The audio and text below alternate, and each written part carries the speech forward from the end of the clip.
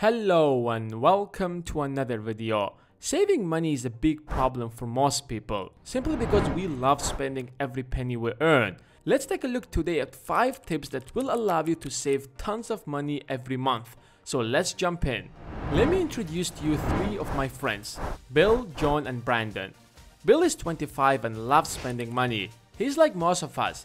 He doesn't save his money because he has a stable job with a salary of $36,000 after taxes that covers all of his expenses, mortgage, car, and the new iPhone he recently bought.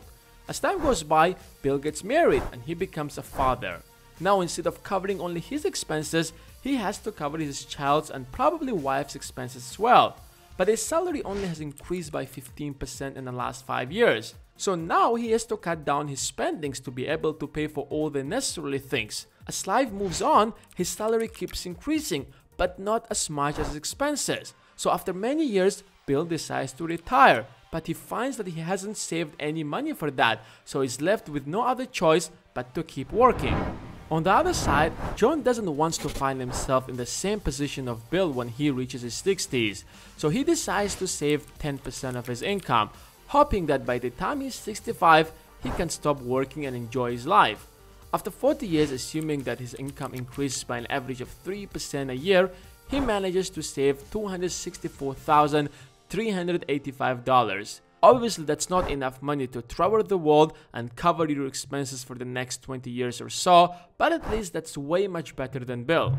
Now, our third friend Brandon, who is also 25 and makes relatively similar income, realizes that saving 10% of his income is not going to make him financially free anytime soon. And if he wants to see any significant difference, he would have to wait until he's 65. So he decides to take a different approach. Instead of saving only 10% of his income, he decides to save 25%.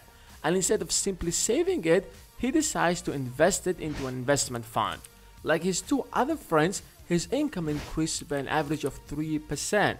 Assuming that he keeps only investing $9,000 out of his salary, although that his income is increasing every year, in under just 10 years, his savings grows up to more than $150,000. He can withdraw that money and start his own business and maybe retire earlier, or he can simply keep it in investment fund, and without saving a single penny for the rest of his life, that initial savings of $150,000 will grow up to $4.2 million by the time he retires. So compared to Bill and John, Brandon will have either retired earlier or will have an amazing retirement.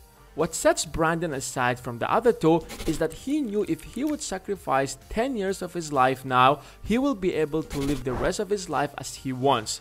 So the first idea is that you should know exactly why you want to save money in the first place. A lot of people give up and stop saving because they don't see exactly why they are saving in the first place. Your goal shouldn't be to save for a great wedding or a brand new car, because once you get that car, you will go back to your previous position and still face those financial challenges again. So the ultimate goal should be to achieve the financial freedom.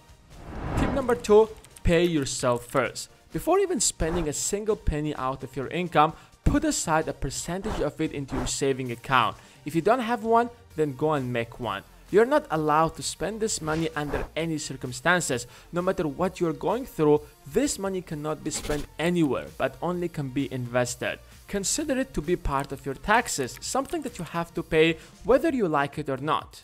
Next, know your expenses. If you're not a consistent saver, then it might be really difficult to start, especially in the first couple of months when you realize that your savings aren't growing as fast as you would want them to. So instead, know your expenses first. Spend the next 30 days writing down every transaction you make, so that by the end of the month, you will have a detailed understanding of how exactly you spend your money, and you can deduct your expenses in those areas that don't have a big effect on your life. For instance, instead of buying a coffee every morning, you can make that yourself and save somewhere around $50 to $70 every month. Instead of driving, use public transport to get to your job if it's more affordable, and you might save another $50 to $60 there. In this way, you might save a couple of hundreds of dollars every single month. Tip number 4 is procrastinate. Procrastination is bad, but not in this case. Usually, we get excited when we want to buy something new right away, even if it's something that we don't really need.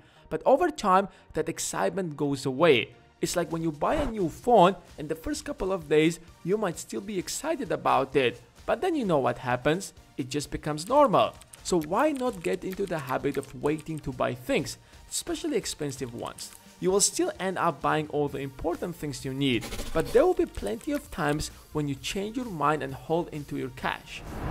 Use cash. Whenever you want to buy something, try to always use cash instead of a debit card. Whether you're ordering food in a restaurant or getting something from groceries, handing over a $20 bill is a lot harder than just swiping your card. Simply because when you swipe your card, it feels like you're spending a lot less. Over time, you will become a more conscious spender and you will buy more of what you need and less of what you want.